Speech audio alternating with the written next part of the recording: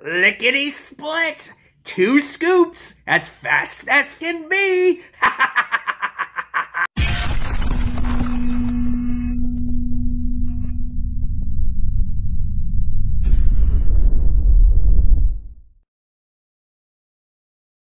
Hey comic book fans, welcome back to Comic Book Corner 2.0, and fans, you're back with me, Mike Spider Slayer, getting ready to do that all-important comic book review, so you the fans can make a decision on what comic books to buy. And today, guys, we're talking about which I think is a highly anticipated indie book out there this week, and that is called Ice Cream Man. This is from Image Comics. Now, a lot of people want to know what Ice Cream Man is about and what type of book that it is, because from what I heard, it is a hard to get book. And it's true. My comic book shop was supposed to get quite a few copies of this, and they only received 2. And from what I heard, a lot of other shops are sold out as well, and people can't get their hands on this because they're very curious about this book. But never fear, Mike Spider Slayer is here to give you that description if you decide to go out there and buy this after all. So, The Ice Cream Man is written by Maxwell Prince, and the art is done by Martin Morazzo. I love the story here, and I love the coloring. The artwork is good. I would have liked it to be a little bit more, I want to see detailed, to make it a little bit more horrific, because this is what type of book this is. This is like a horror book. This is something like Tales from the Crypt, where you had the Crypt Keeper telling you a story, and then something happens. This is the same thing. This is the Ice Cream Man, who is the one that gives ice cream to people, and there's a flavor for everyone's sorrow. Because the Ice Cream Man makes everything better, right? Ice cream is the thing where when you're down and you're not feeling good, and if you want ice cream, you eat it, and while you're eating, you're like, wow, this is great. So it makes you forget about your troubles for a little bit. But what if there's something more with the Ice Cream Man, the man that provides all this happiness for you? What if he was this source of evil? And he kind of is. He's this source of evil that's going around town, you know, and all these weird things are happening. So really cool type of book here. So let's go over the story a little bit, and I'll show you what this story is about. So first things first, we have the Ice Cream Man. We get introduced to him. The kids are lined up at the ice cream truck, and this is like your childhood, right? Where you always saw the Ice Cream Man, and he's the happiest thing of your life, and you hear the music, and you go running. And the funny thing is, in this book, you see the ice cream truck, the kids are lined up, you hear the music playing, and the Ice Cream Man, he's this great guy, right? He's just like, oh, what do you want? He's like, what type of ice cream do you want? He's like, you want 2 scoops? He's like, lickety split, fast as fast can be. And he gives the kids their ice cream, and he's this nicest guy, and you think, wow, the Ice Cream Man, he is great. And like I said, he's something more. He's the source of evil that goes on in this town.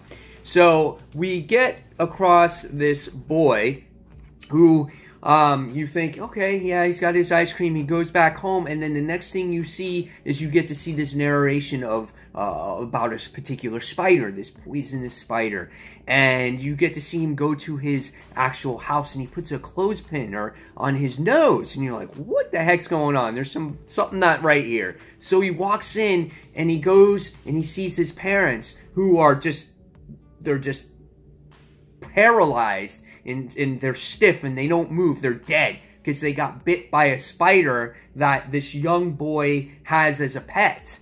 And this spider doesn't bite this kid, but he only bites adults, which is crazy. And so we wind up going to our detectives, and our detectives are the ones that are here to solve this case. And what happens also is we get another case that goes along with this, where there's this wolf man that's out there that's eating cats. And so now they have 2 cases to solve. They got this wolf man that's eating cats, and they have parents that are been missing, which is that young boys. And so our detectives go out there, and they go and they try to solve the case. So what happens is they wind up going to the house, and he winds up seeing them. He winds up seeing the parents, who are all spidered up or whatever the case may be, and the spider winds up biting the male detective, and he winds up going into shock, and he winds up dying, and the female detective goes after the young boy to try to get the spider, and then all of a sudden you run into this werewolf man, the other side of the case, right? And we find out that the werewolf man is the actual ice cream man. And so the spider winds up biting the werewolf man, and the ice cream man winds up disappearing. And we wind up finding out that the male detective winds up dying. And what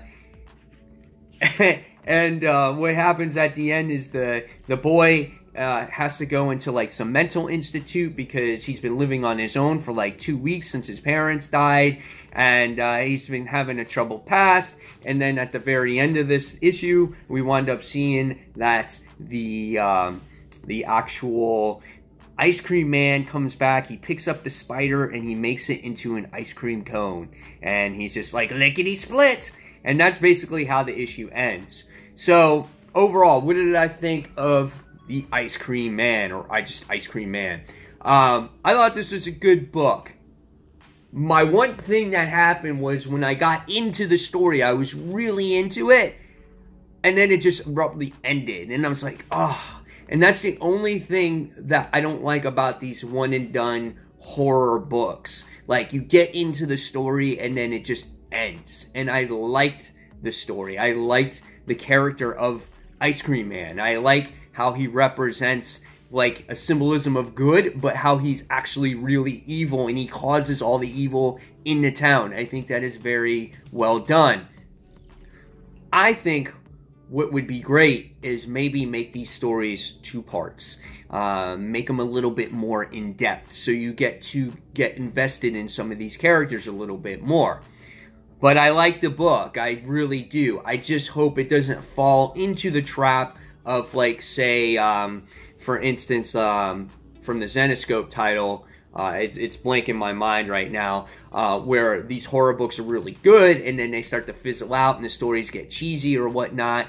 But I have faith in this. I think it's going to be good. So if you guys want to go ahead and check it out, I definitely say check this out, especially if you like these horror type of books, these one and done stories. If you want to see the kind of chaos Ice Cream Man does in this town, go ahead and pick it up. It's worth the read, in my opinion. So at the end of the day, I'm going to give this book a 4 out of 5 stars. I quite enjoyed it. I want a little bit more gore and horror from it, though. It has that good creepy factor, but let's see how far it pushes the envelope here. So guys, in the comments below, if you got your hands on Ice Cream Man, let me know. Let me know what you thought of this book. And fans, until that next comic book review, this is Mike Spider Slayer signing out. Thanks for watching, guys. Take care. Bye.